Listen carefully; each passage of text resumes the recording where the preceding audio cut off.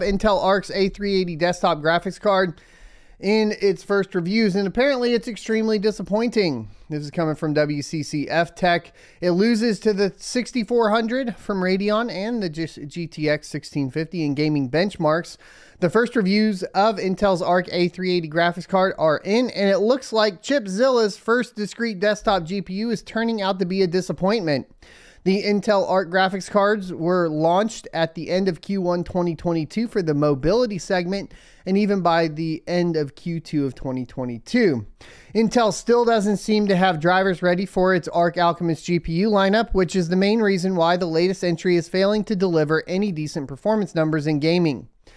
The review comes from Bilibee content maker. This one, Shen Medung. I give up on that, but Shen, we'll call him Shen, who was the first to post the test results for the Intel Arc A380 graphics cards in both synthetic and gaming workloads.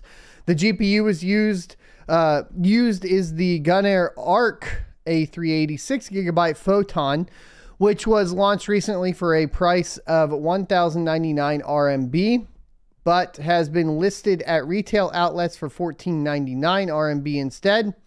We also saw some pre-order listings of the card at above 500 US dollars. That is insane pricing for this GPU, in my humble opinion.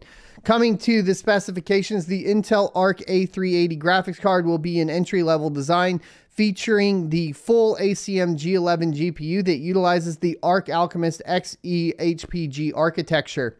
It houses the full GPU configuration, making use of 8 XE cores or 1024 ALUs. The graphics card also features 6 GB of GDDR6 memory running at 15.5 gigabits per second for a 186 gigabytes a second of total bandwidth. That won't be fantastic for mining. That's pretty low. The total board power is rated at around 75 watts. That's good. The maximum frequency for the card is rated at 2000 megahertz, which shows that Intel is taking full advantage of TSMC's 6nm process node. The Gunner custom model features a clock speed of up to 2450 megahertz and has a total board power of 92 watts. Not as good, right? As for the performance in synthetic workloads, the Intel Arc A380 graphics card was able to be close to the competition, which includes the 6400 and the 1650. So you could expect mining performance to be around these two, and for the price, not too good, right?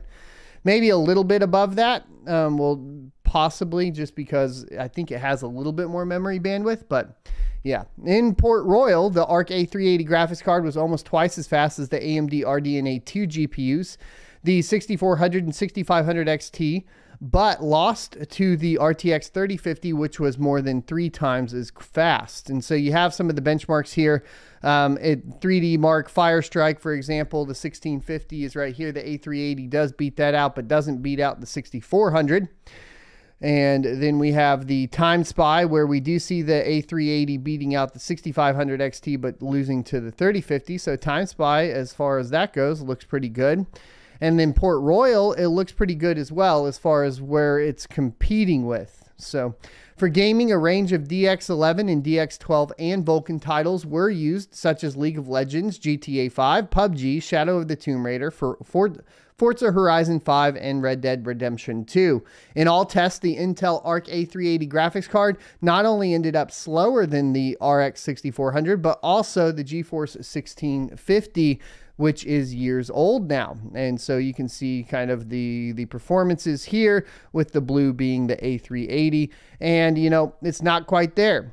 Intel had specifically targeted the AMD RX 6400 in its press release for the Arc A380, where it stated that the new card will offer 25% better performance per one when it launches in Chinese markets. But that doesn't seem to be the case at all. Sure, the Intel Arc A380 has some cool tricks up its sleeve, such as hardware accelerated ray tracing, which is at this level, you know, non-existent on the competing models. Hardware assisted AI upsampling, which is one of the new technologies that we're still keeping an eye on with XESS, and AV1 encoding and decoding, and better content creation capabilities. But at the end of the day, it is a gaming card that fails to deliver any decent gaming numbers. The hardware configuration consisted of the Alder Lake i5 12400 CPU and a B660 board with DDR4 memory for all of the GPU tests, so that isn't the problem. Intel recently made it a requirement to enable resizable bar for optimal performance on ARC graphics cards. Plus, it isn't known if DTT was disabled for these tests. But with every test showcasing similar numbers, we can come to the conclusion that Intel's drivers are a major wreckfest, and they really need to fix them fast if they want people to consider the ARC as a viable competitor in the GPU segment. Now, a couple defense points here that I want to point out, all right, is that we are seeing in synthetic benchmarks pretty okay numbers, right? So it's winning, it loses on Firestrike, so traditional rasterization. If, you know, the DTT was disabled for this, this would make sense as far as this goes, right? And it would make sense that in the higher resolutions, right? So Time Spy being 1440p and Port Royal being, I believe, 4K, if I recall correctly, you would see essentially the memory bandwidth kind of help out there as well. So there is still some potential here. In general, I just don't see a ton of it. We'll have to wait for the drivers as far as gaming goes, but there is a little bit of potential still with Intel and mining performance in general. Obviously, the price point right now is terrible, but that could be because there's not an actual official Western launch. So when the Western launch happens, then we'll have a better idea.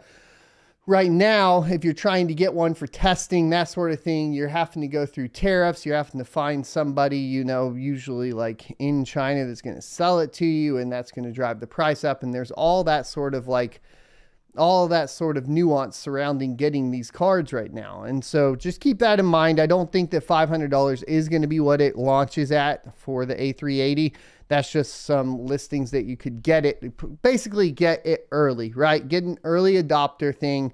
Maybe you're a YouTuber in the US that wants to review it before anybody else. So you're going to pay that $500 so you can get the clicks, that sort of thing, right?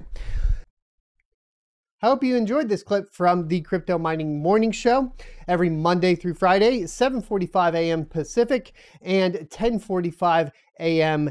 Eastern Time. You can check out more clips here, or if you're interested in checking out the entire live show, you can check that out down here.